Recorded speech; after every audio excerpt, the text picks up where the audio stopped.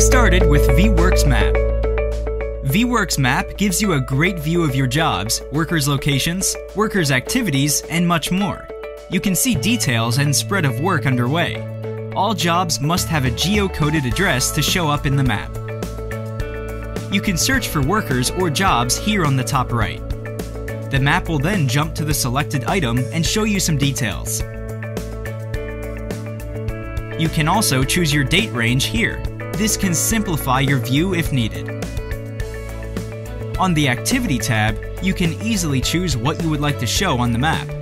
Job status and map information can be triggered, so the map shows what for you matters the most. We can even show multi-step job arrows for job progress information. When you click into the Assign tab, you can select unassigned jobs and easily assign workers from here. vWork will also show you a mini view of their schedule.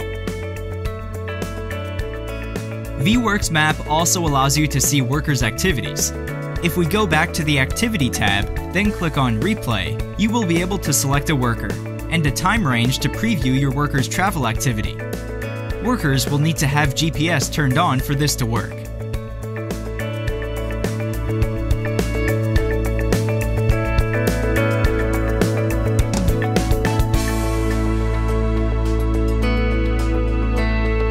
vWork's map is a great productivity tool packed with tons of useful features. If you need a hand setting up vWork, there is more detailed information available from our help desk at help.vworkapp.com.